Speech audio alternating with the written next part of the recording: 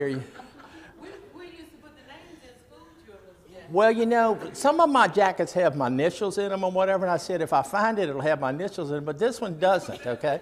So again, if you hear anybody that lost a blue blazer, I'm probably wearing it, okay? All right. Okay. Let's go to God in prayer before we begin this morning.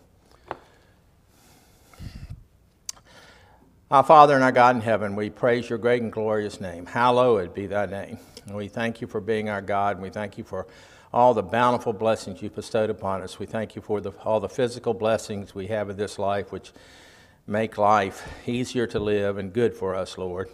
We thank you for the unspeakable spiritual blessings that we find in the presence of your Son, who you sent here to live on this earth and to die a terrible death on the cross of Calvary for each one of us. We're thankful for that. Thankful for the blessings, the spiritual blessings we have through the death, burial, and resurrection of your Son, Jesus. We're thankful for opportunities like this that we have to assemble as people of like precious faith, to study from your scriptures, and in a little while to worship you in spirit and truth as you have commanded us to do. Pray that you'll be with this class and all the classes that are meeting this morning, that you'll give the teachers good recollection of the things that they have prepared, Lord, that you'll be with the students, that they will listen attentively, and that much good will come from our various Bible studies in the various classes this morning. We're thankful for that you were with Mike and Reed and Madison as they labored doing your work and the work of your Son in Vanuatu. We're thankful for their safe arrival back among us. We're thankful for what we hear was a good work that they were able to do. Thankful for the things that are going on with your people in Vanuatu. We pray that you'll be with them, that you'll bless them in every good and positive way, and that your church will be strengthened throughout that nation, Lord. Pray that you'll continue to be with Hope and Rachel as they are now in the Honduras. Pray that you'll bless them and keep them safe. Pray that you'll be with them and all that are doing that mission work in the Honduras. Pray that much good will come from that, and that your will be advanced, your word will be advanced, that things can be done that are needful for the people there, and that more souls will be reached with the gospel of your Son, Jesus. Just pray that you'll continue to be with us in all things, Lord, that you'll give us guidance, that you'll give us direction. Help us to live in a manner that we should. And we pray all these things in the name of thy Son. Amen. All right.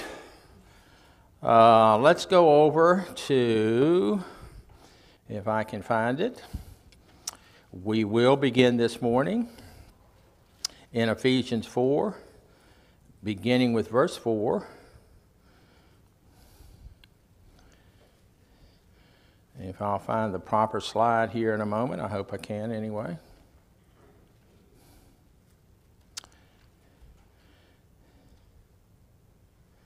We have said a number of times, we are now to the latter chapters of the book of Ephesians, and in these we will begin to consider and are considering the lives we live, how the church should live in the world. And indeed, we did spend 2 weeks studying Ephesians 4, verses 1 through 3, and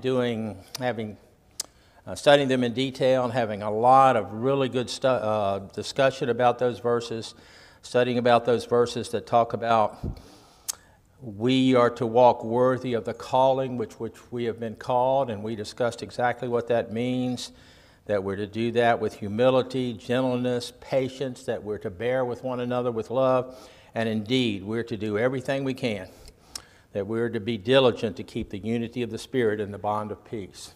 Okay, and we talked a lot about unity. And it is time for us to go on now. So we're going to continue on this morning in Ephesians 4. We're going to first of all read verses 4 through 6. And then I hope, I'm certain we'll get through 4 through 6, and I hope we'll be able perhaps even to get through verses 7 through 16 this morning. We'll see how it goes. In verses 4 through 6, again, we've been doing had a lot of discussion about unity and the unity that we're to have the unity that we're to keep, as has just been given to us by the Holy Spirit. And in verses 4, 6, we're kind of, I think, given the platform, if you will, for this unity. In all of these ones, one signifying unity, I think, and all of these ones that are spoken of here. Let's just reread as we begin this morning, Ephesians 4, verses 4 through 6. Oh, I'm sorry. Molly wanted me to make this announcement. As I look in my audience this morning, maybe except for Brother Green, okay? We don't have any parents of young ones. We have grandparents of young ones, though, and we're just the request is that our folks, as you can see, have been working tremendously hard. I was up here yesterday, and I didn't do much. I just kind of sat and watched, but we had people working tremendously hard here and other places in the church building, getting ready for Vacation Bible School, which begins tonight. So we kind of need to keep an eye on the kiddos and make sure all of this stuff stays together so it can be used for Vacation Bible School beginning tonight. Remind you, I'm sure this is in our announcements this morning, but there will be an adult class each night, beginning tonight through Wednesday night. And so we'll have the opportunity for us adults to have a class as Vacation Bible School goes on. Okay, let's read Ephesians 4, verses 4 through 6. There is one body and one Spirit, just as you were called, in one hope of your calling, one Lord, one faith, one baptism, one God and Father of all, who is above all and through all and in you all. Okay? So again, as I said a moment ago, it seems to me as we continue to consider unity, we're given kind of a platform for unity in these 4 verses here. The unity we think about, that's been commanded to us as a basis in these 7 unities, which we just read about, which were to exist in the church then, as Paul wrote to the Ephesian Christians, and should exist in the church in all ages. One body, one Spirit, one hope, one Lord, one faith, one baptism, one God and Father of all. Let's just consider these briefly a little bit. First of all, one body. We need to recognize that Paul is emphasizing here that there was then only one body, the body of Christ, the church, as we've read elsewhere in the book of Ephesians. As Paul emphasized in the book of Ephesians and elsewhere in the New Testament, not a Gentile body and a Jewish body, but one body. All right? And we need to understand that indeed, at that time, there was one body, and there should be one body today. We need to understand that modern denominations were unknown at this time. That, again, Paul speaks of here, one body, okay? Let's see him emphasize that somewhere else. Turn to 1 Corinthians chapter 12, if you will. 1 Corinthians 12.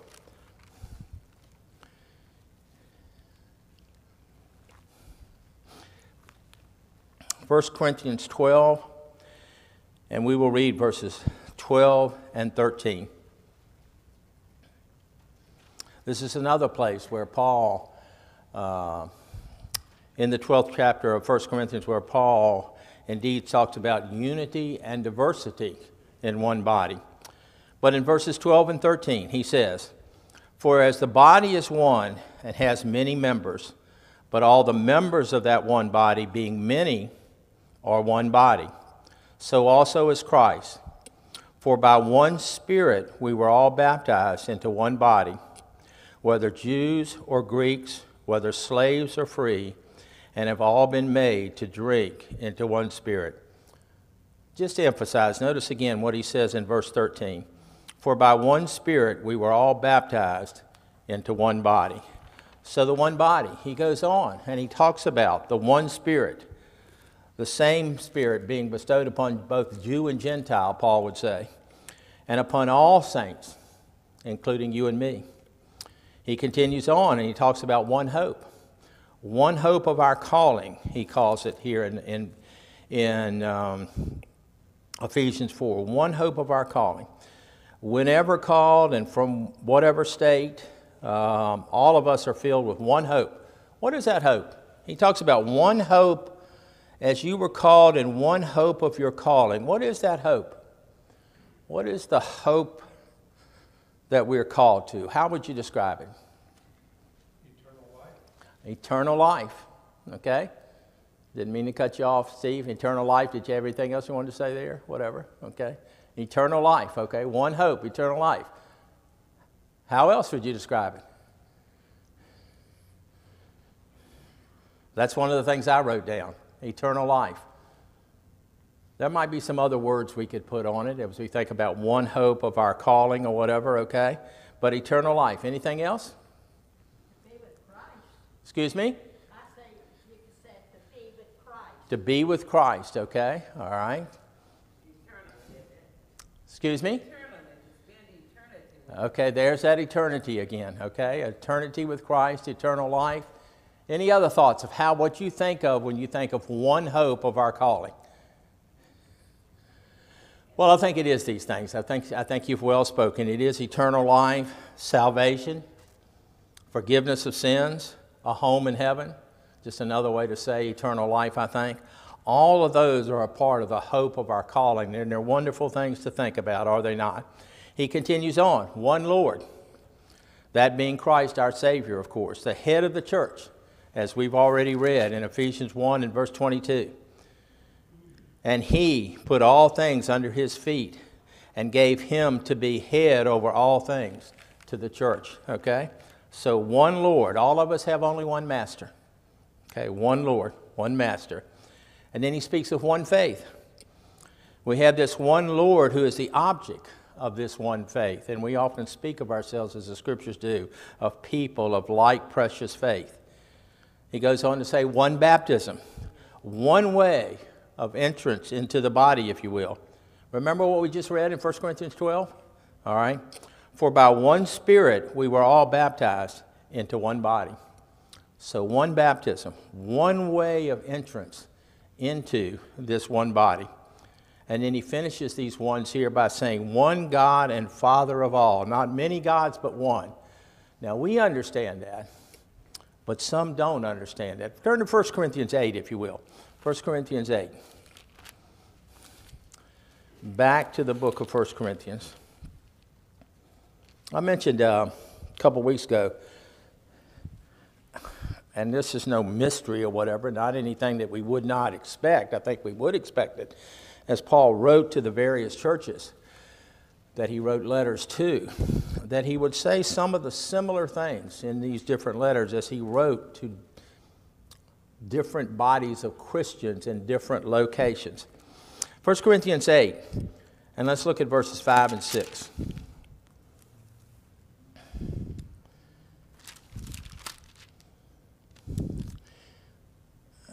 This is part of the discussion when they were having the problem in Corinth of some objecting to folks eating meat that had been sacrificed to idols and so forth.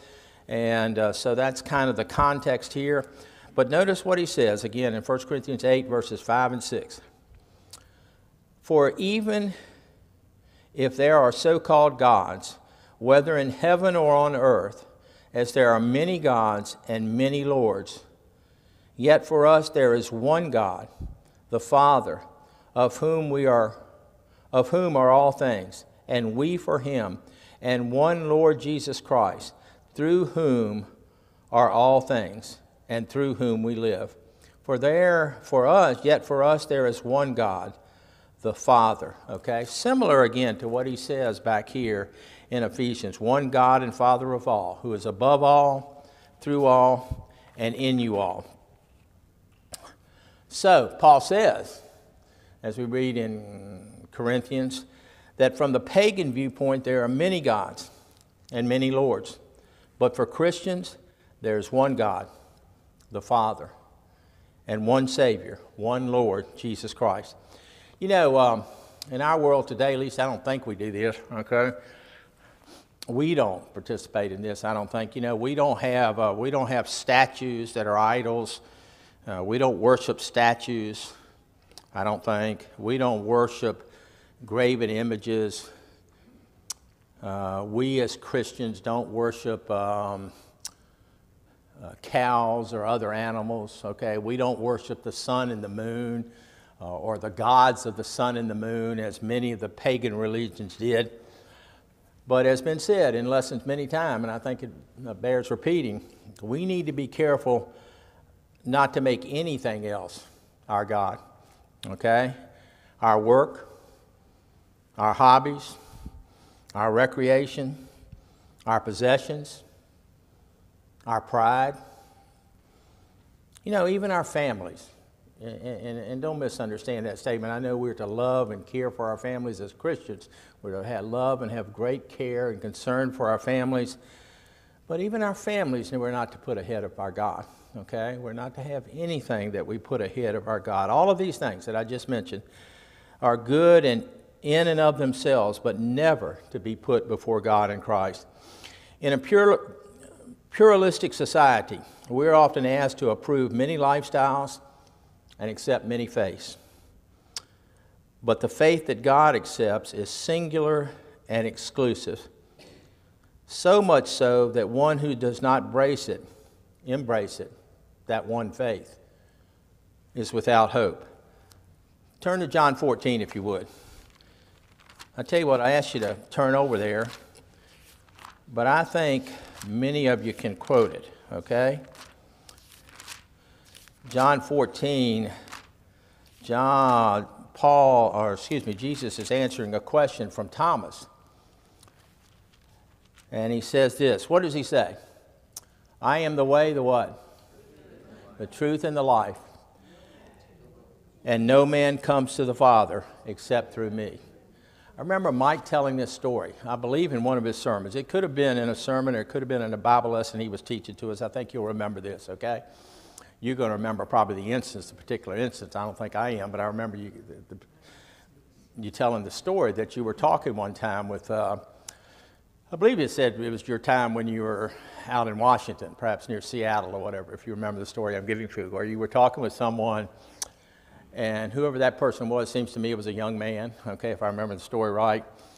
And he said to you that the problem he had with Christianity was that it was so exclusive, okay? Do you remember that, okay? And I remember being impressed with Mike's answer, okay? That when the young man, was a young man, okay, said to you that, the problem I have with Christianity is it's so exclusive, okay? And Mike's answer to him was, yes, it is, okay? All right? Christianity is exclusive, okay? All right? There's only one way to the Father. Jesus is the way, the truth, and the life. No man comes to the Father except through him. So in that way, absolutely, Christianity is exclusive. Now, we're not to be exclusive, and I know Mike didn't mean it that way in the way we treat people. We're to treat them with kindness, with mercy, with respect. But we should not deny, and we don't want to deny, that no, Christianity is exclusive. There's only this one hope of our calling. There's only one way to have that one hope of our calling, through the Christ, through the Savior. So absolutely, Christianity is exclusive, and we don't want to apologize to people about that. We want to explain it in the right way. We want to explain it kindly and gracefully, as I've said. But it is true. Christianity is an exclusive religion, okay? All right? There's only one God, the Father, and one Lord Jesus Christ. And the only way to God the Father is through the Christ, okay? Knowing God and having assurance of a saved relationship gives us everlasting consolation and good hope by grace. Those aren't my words, by the way. Those are the words of 2 Thessalonians 2, I think it's verse 16, that we can have everlasting consolation and good hope by grace, okay? And the hope we have is not an incidental comfort, it's a treasured assurance that gives us an anchor for our souls, and that's mentioned in Hebrews 6 in verse 19. Okay, so all of these ones here, I again think give us a foundation for this unity that we're supposed to have. I do think we need to talk a little bit about this one baptism, okay? I think good Bible study requires us to talk a little bit about the one baptism, okay, and make sure we understand that. I think we do understand it, but to make sure we have a good answer and to, good understanding, and to make sure we have an answer if someone ever asks us about this one baptism. And what I mean by that is this. The statement that there is one baptism could be confusing to one who reads of references to several baptismal acts in the Bible. There are references to several different baptisms in the Scripture. There are references to several different baptismal acts, as I just said, in the Scripture. And I think we should recognize those, and we should be aware of those, so we can make sure we understand what we're talking about. Once again, if anyone ever asks us, what does it mean, one baptism here, when I read about a number of baptisms in the Scriptures? So let's study that a little bit. Let me ask you, what other, we're talking about one baptism. And I just said, I think my note said, I just think that this is the baptism that ushers us into the kingdom, that ushers us into the church, okay?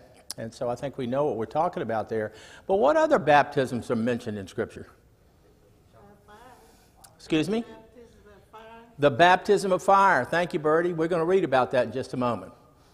We're going to confirm that Miss Bertie is exactly right, that the Scriptures talk about a baptism of fire. We'll read that passage momentarily, okay? So thank you. What other baptisms are spoken of in Scripture? Can you think?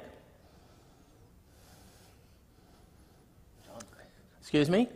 John's baptism. Okay, Mike says. Absolutely. Okay.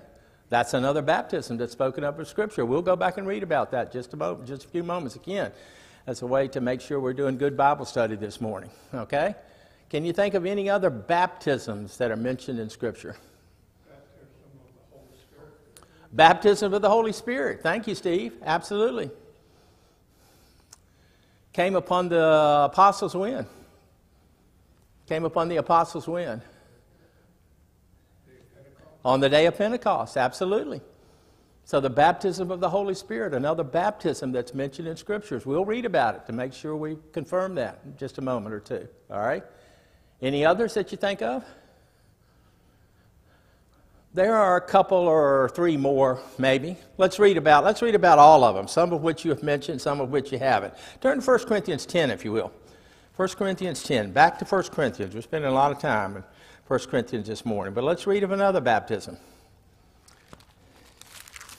1 Corinthians 10, and I think you'll remember this one. 1 Corinthians 10, and we'll read verses 1 and 2. And this is about Moses, all right? And it says this, Moreover, brethren, I do not want you to be unaware that all our fathers were under the cloud, and all passed through the sea. All were baptized into Moses in the cloud and in the sea. Talking about the time in Exodus, which is exactly what our kids are going to be studying about, okay? The escape from Exodus, okay? This big sign we've had out there in the vestibule for a long time, the escape, okay? All right? The deliverance from slavery, I think they're going to be talking about. You're going to have characters like playing Moses and playing, when you come to the plays that we adults will see, and playing the Pharaoh and some other folks, okay? You might recognize them. You probably will, but that's who they'll be playing, okay? So that's kind of what this is talking about here. So this is talking about, we read here of the figurative. It's a figurative immersion. It's not an actual immersion here. A figurative immersion of Moses and the Israelites in the cloud and in the sea. All right? How about this one? We didn't mention this one. Turn to Mark chapter 10. Mark 10. Kind of mentioned, I guess. Kind of, and maybe ties in with the baptism of fire, which Bertie mentioned to us. But Mark 10, and let's read verses 38 through 40. This is when James and John, the sons of Zebedee, come to Jesus, and they ask that they may set one on his right hand and the other on his left hand in the kingdom when it comes, okay? All right? And Jesus says this to them, beginning in verse 38. But Jesus said to them, you do not know what you ask. Are you able to drink the cup that I drink and be baptized? There's baptism. And be baptized with the baptism that I am baptized with? They said to him, we are able. So Jesus said to them, you will indeed drink the cup that I drink, and with the baptism I am baptized with, you will be baptized. But to set on my right hand and on my left is not mine to give, but it is for those for whom it is prepared. So here, the immersion of Jesus in suffering, that's what Jesus is talking about. The baptism he'll be baptized with, his immersion in suffering on the cross and all the things before the cross and so forth is referred to as baptism. And interesting enough, Jesus says that James and John will be baptized with the same type of suffering. Were they? Were they? Ryan shakes his head yes. Okay, all right. How were James and John baptized with the same suffering that, or at least similar to the suffering that Jesus was baptized with? Excuse me? Okay. James was. James was beheaded by who? Who beheaded James, okay? King Herod beheaded James. So James was baptized with that same suffering. John, of course, was cast into exile on the Isle of Patmos, from where he was when he wrote the book of Revelation, okay? So indeed they were baptized with the same baptism of suffering, or at least a similar baptism of suffering. Mike mentioned the baptism of John the Baptist. We know this, but turn to Luke chapter 3, if you will.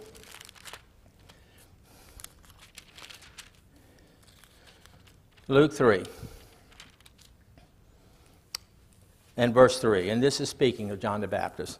And it says, he went into all the region around the Jordan, preaching a baptism of repentance for the remission of sins. His baptism of repentance, which of course later ceased. Steve mentioned the baptism of the Holy Spirit. Turn to Acts chapter 1, if you will.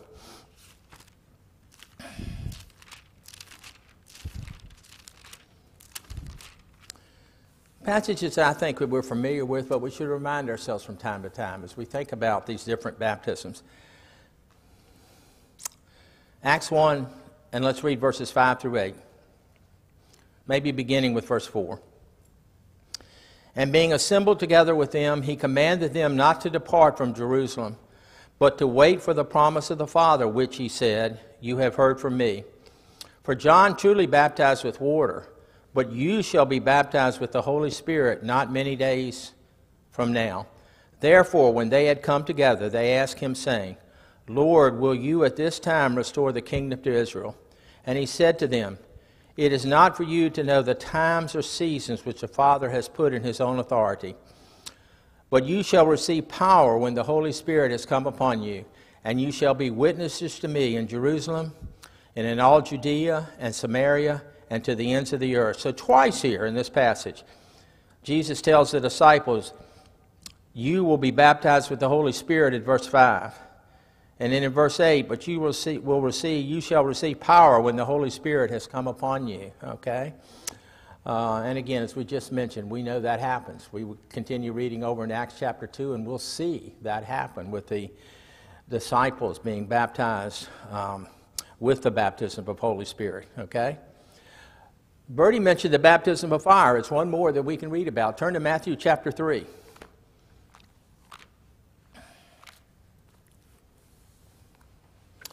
Matthew 3.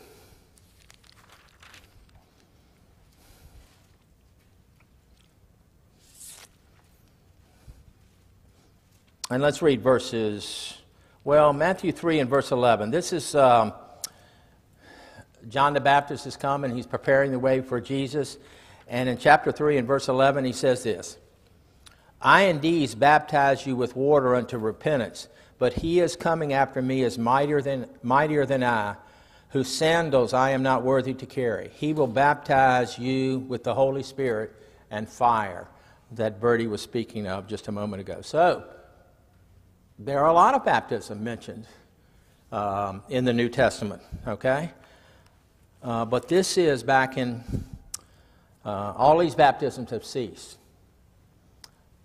But this one baptism spoken of back in Ephesians 4 is the baptism of immersion in water, we know. Which, again, as we've mentioned, ushers one into the church and the kingdom of Christ, and which resembles the death, burial, and resurrection of Christ. The baptism commanded in the Great Commission, which continues until today. The Great Commission given in Matthew 28, of course, and Mark 16. Okay, so just some ideas to make sure what we know, that we know what we're talking about when the passage here says one baptism, okay? All of these other baptisms indeed are mentioned, but they have all ceased. And we're talking about the one baptism, the immersion in water, which brings us into the church. Okay. All right, now, so a lot about those ones, which continue this discussion of unity in the church. Let's go now to verses 7 through 16. See, Mike, I'm actually covering more than 3 verses this morning, okay? All right. Okay. Can I pause you? Huh? Can I pause you? Yes, you can. See, you're interrupting me now, okay? Go ahead, okay. You know, there's not many in Christendom today that would argue for, John's baptism. Right. I don't think I know of anybody that would Right. argue that we need to go back to John's baptism. There Yeah. are some that would argue that we need to be baptized with the Holy Spirit, especially within the Pentecostal movement. But it seems like a lot of Christendom wants to accept baptism as a demonstration of faith, Okay. as an outward sign Okay. of our faith. Right. And, we've been accused within churches of Christ of making baptism a work. And, I think we continue to see pushback from greater Christendom when we call for baptism for the remission of sins. And I even see, younger preachers struggle with this. Like, for example, I was on a preacher's group on Facebook recently where the preacher was saying a deacon at his church, his father was on his deathbed, the facility wouldn't let him be taken to a baptistry, so he poured water over his father and called it baptism. And I was actually surprised to see a lot of younger, preachers appealing to the emotion. Well, he couldn't get them to water, so that is sufficient, which was very surprising to me, to see young preachers within the Church of Christ accepting that kind of reason. Okay. And I just think it's important to emphasize that if the one baptism wasn't important, Paul would not have included it in that list. Okay. It's every bit as important that we understand baptism as it is that we understand there's one God, that there's one Spirit, that there's one body. Those things are essential, and they're essential to unity. And I think, accepting a plurality position on baptism, is not going to bring about unity. And so I guess I'm just bringing this out to say this is a big deal. We need to understand the one baptism. We need to, hold our ground on this. Okay. I see younger people in the church, being pulled into this plural thinking nature, and we are right on this. We are right to emphasize, baptism is important. And we certainly have no authority to change that one baptism, to alter it according to human positions and human understandings of Scripture. So I just wanted to bring that out because it's good to look at all of the baptisms that are there in Scripture, but let's also remember that there are other teachings about baptism that are practiced today that are not that one baptism. Okay. And we're right to emphasize it. Okay. So All right. I just wanted to bring that out. Yeah, absolutely. Well said. I'm not sure if everyone could hear all that Mike had to say back, throughout the audience this morning, and I'm not going to be able to repeat it all, but basically we need to stick to this one baptism, which is the immersion in water, okay? All right? And what its purpose is and what it constitutes, and we need to stick to that, and we need to not give in to some of the winds of teaching, if you will. And that reminds me, actually, of a passage we're just getting ready to read, okay? All right? That are out there. And we need to stick to the truth of the Scriptures about baptism, all right? He said a lot more than that, but that's exactly right. And that, again, is the purpose of good Bible study, to make sure that we understand these things. That's part of the purpose. This is later on in my notes this morning to make a point about something else. That's part of the purpose. Yeah, we have to do our own individual Bible study. There's no doubt about that. But that's part of the purpose of meeting and assembling like we are right now, to do good Bible study and to make sure that we understand this. As a matter of fact, the whole time Mike was saying that, and it might not be exactly what this is referring to, but it seems to me that it's somewhat referring to. We're getting ready to read chapter 4, verses 7 through 16. But part of what it tells us is this. Part of what 7 through 16 tells us is this. It talks about us becoming mature. I'm getting ahead of myself now, okay? Because we're talking about it before we actually read the passage, although we've already read it once a couple of weeks ago. But it talks about us mature, becoming mature. It talks about us growing in the faith. It talks about us growing up. It talks about us having understanding. I don't think that word exactly is used, but that's the implication of this. And it says that we should do this. Look at verse 14. Verse 13, before we read the entire passage. Till we all come to the unity of the faith. Okay, back to this unity thing again. And back to understanding all of these ones. And back to understanding the importance of this one baptism, exactly what it means. And then it says something. This is what part of what you said reminded me of this. Because I knew this, we're getting ready to read this verse. In verse 14, okay? All right.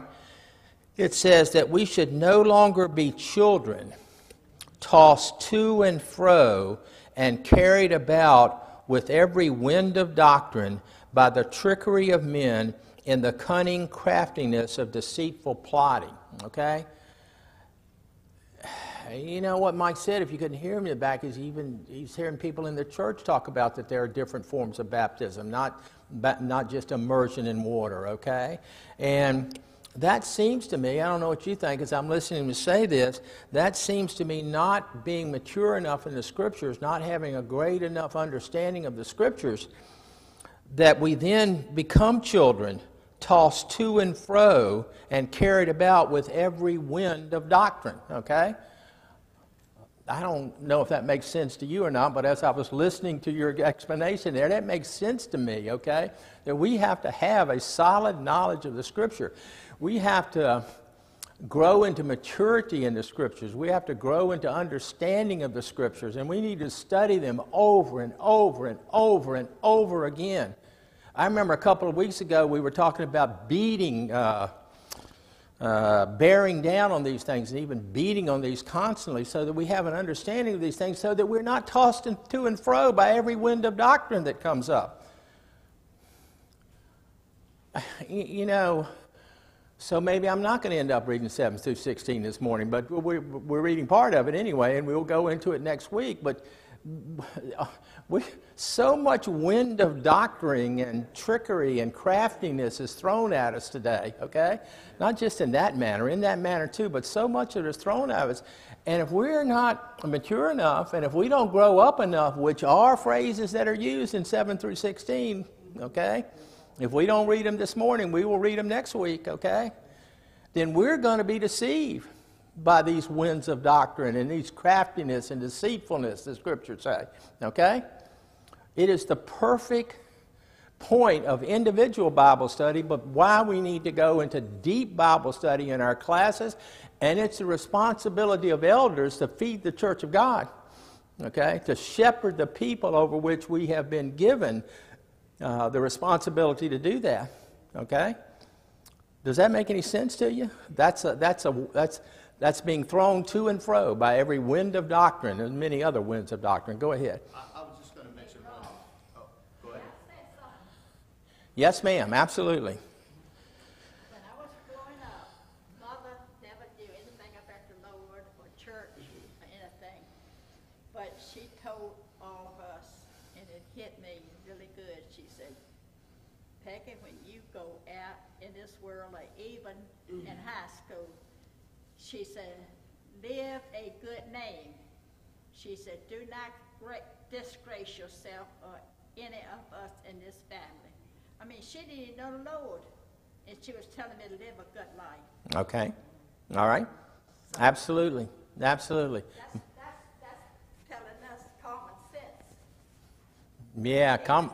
What got me, she didn't know the Lord, and she still wanted me to live a good life and trustworthy and all that.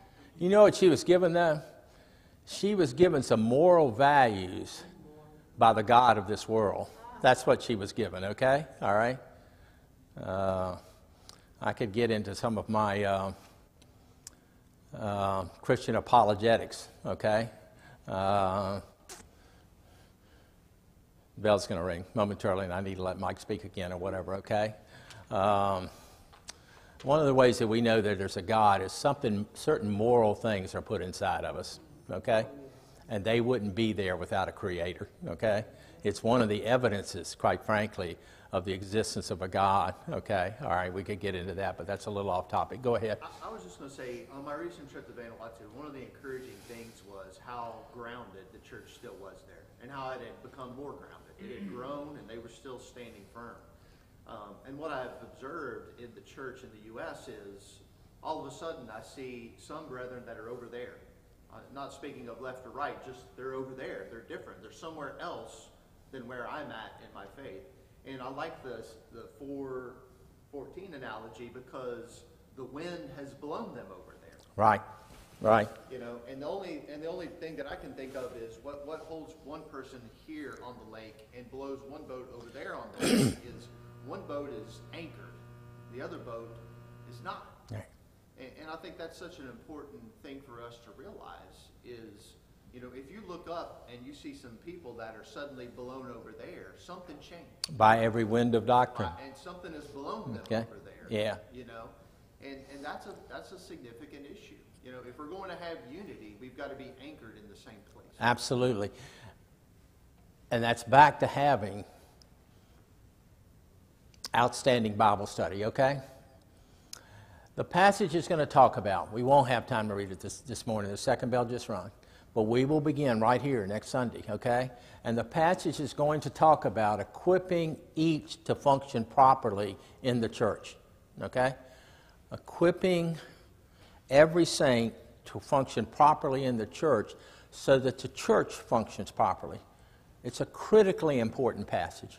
A critically important passage because it also leads to unity, okay? And again, you're going to see these words. You can read them right now, and you're going to see the words.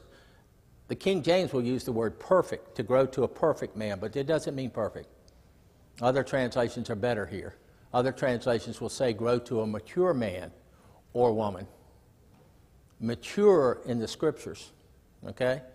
Mature in our understanding of God's teaching.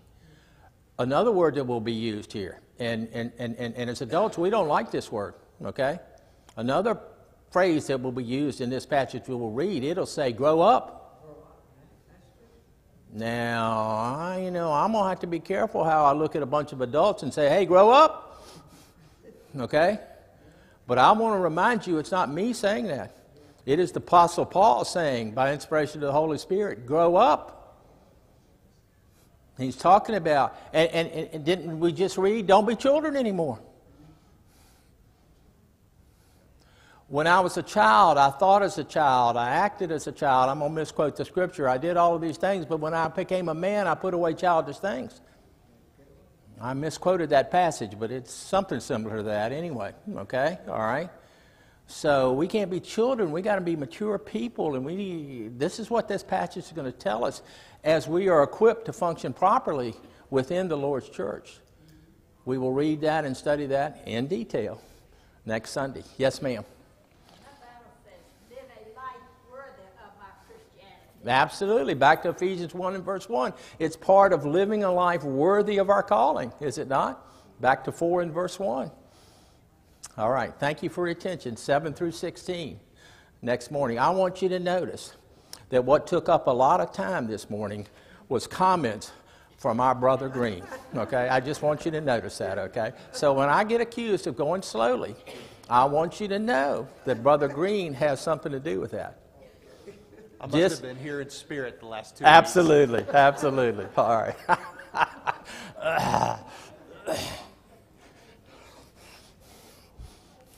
Yeah,